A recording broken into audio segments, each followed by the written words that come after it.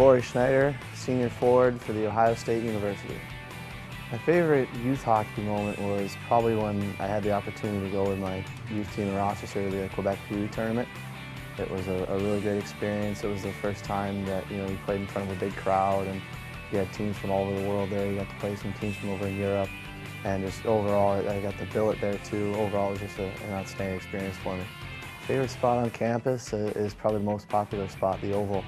We have a long spring here with the quarter system, so we're here for about 10 weeks with nice weather, and it's a great atmosphere out there, throwing the football around, the frisbee.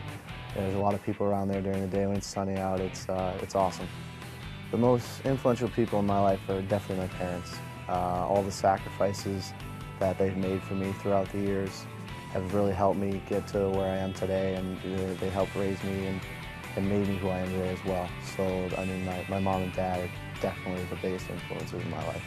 My best hockey moment was when I won the BCHL Championship when I played for the Penticton Vs. Just the run that we went on through playoffs, it was about 2 months long.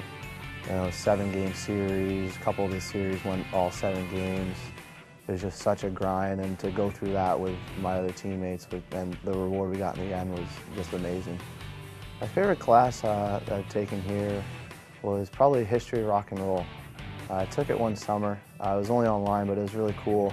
Just I really like music, and it was really cool to take that class and sort of learn about how everything developed.